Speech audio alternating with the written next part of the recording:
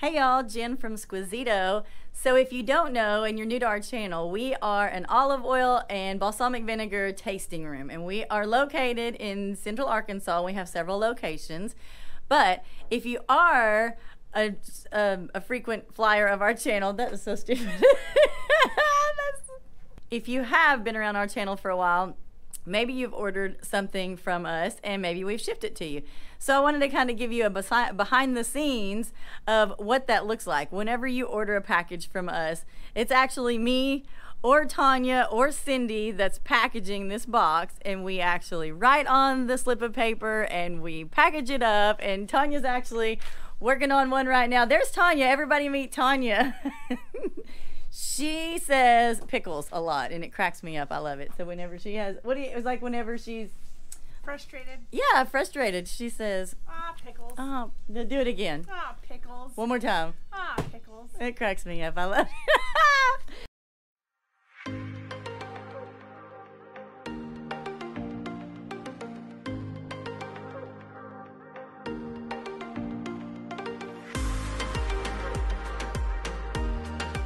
So anyway, back to the shipping. So what we're doing is we are literally here packing up boxes, and see, we wrote a note. We always write notes, and we always usually put something in there. We like to look at every single order and find something that the customer hasn't ordered and just added, just to, you know, have, so they can try something new. So it's just a fun little way we like to, you know, get in touch with our customers.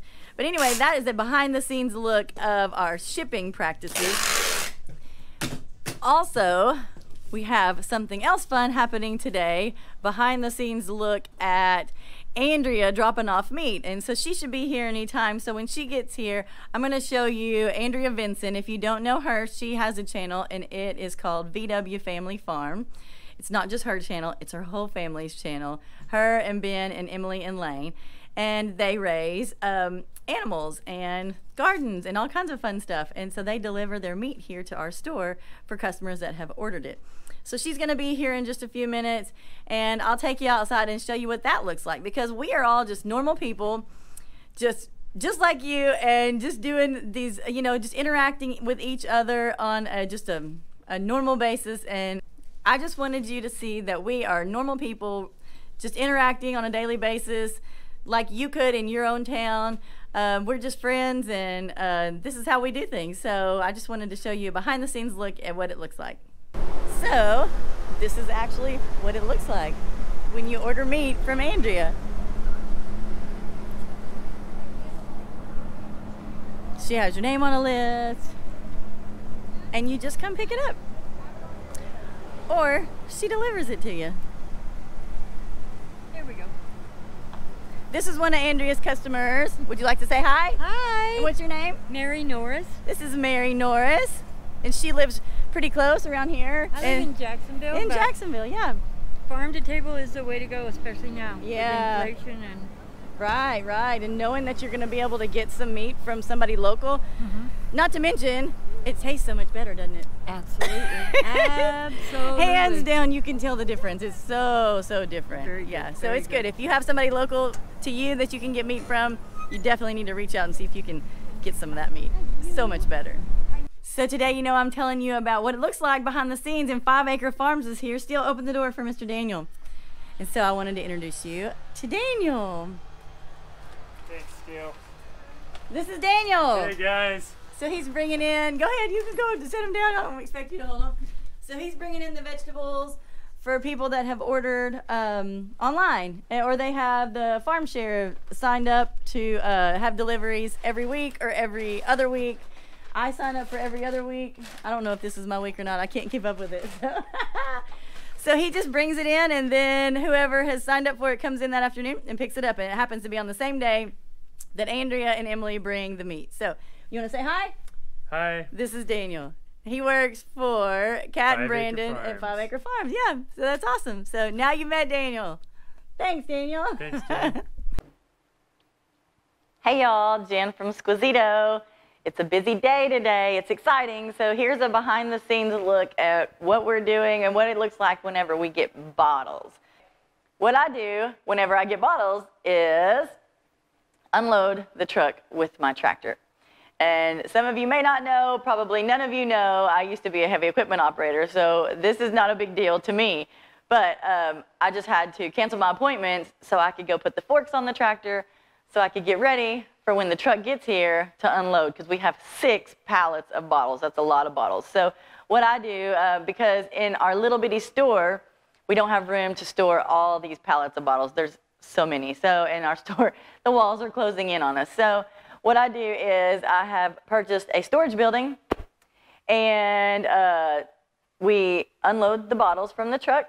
And today, since I don't normally get 6 pallets, but Christmas is coming up, so I went ahead and got 6 pallets this year because I'm so excited that everybody loves olive oil, and we are going to need that many bottles. And so I'm going to unload them, and I'm going to put them in the garage, and then I'm going to rearrange the storage building and probably have to take quite a few bottles in my truck to the store and make room for the 6 pallets in the storage building, because it's kind of tight squeezed, but it will hold 6 pallets of bottles in there.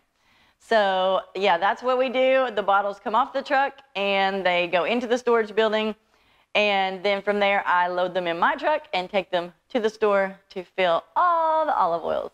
So I thought I would show y'all behind the scenes look at what it looks like to get bottles.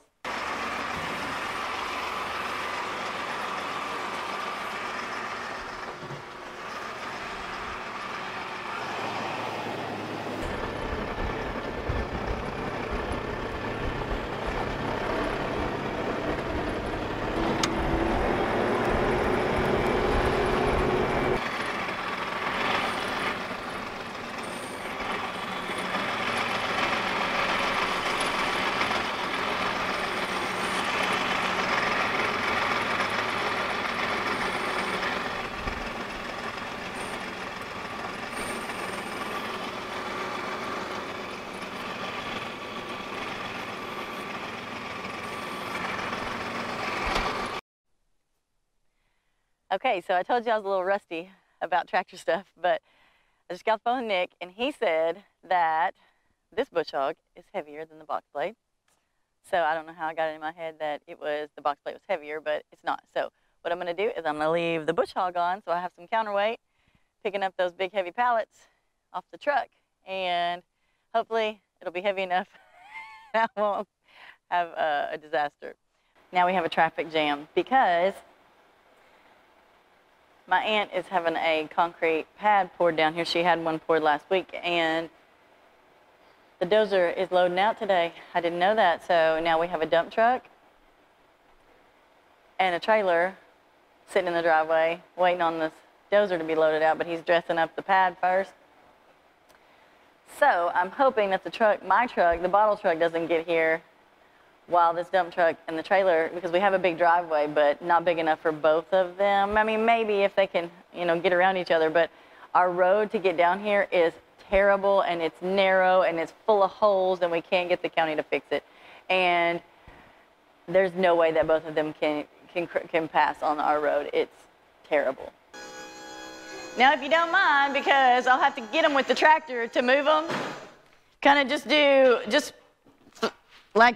3 like this, and then 3 more, kind of straight ahead, that way. You're going to come and load them with the tractor? Yeah, I'll come get them out of here and put them in the storage building. I got it. Well, this ended up being way easier because I didn't even have to use the tractor. It's my lucky day. That's 10 more feet, I think. I got it.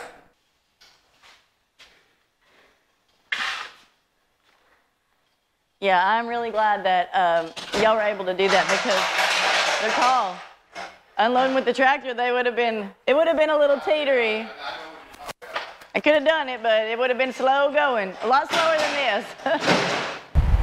So this is a video of, this is what it looks like whenever it gets here. This morning, the bottles came to my house. It was Glenn and Anthony. And so making a video on this is what it looks like when the product gets here. We can't hardly breathe, huh? It was heavy. How much? Yeah, how much does that weigh? This one is 1,500 pounds. 1,500 pounds, okay. Yeah, so for all y'all watching, this is what it looks like when it gets here. And it's heavy. You saw, me and Austin, we couldn't have done it without steel though. Yeah. Oh, yeah. That's the big help up there. He was helping Glenn this morning to go up and down. So y'all remember I told you about my back problems that I was having? And it was just the arches in my feet that had collapsed. And now with the arch support, I can pick stuff up again.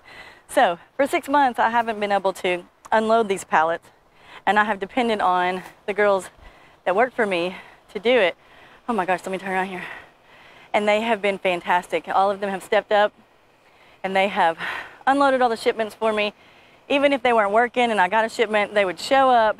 And so Susan and Tanya and Cindy, thank y'all. Y'all have been so amazing to just take care of everything that I couldn't take care of when I needed you. And they've always been there for me. They're great. So now to get back to this shipment. Whew.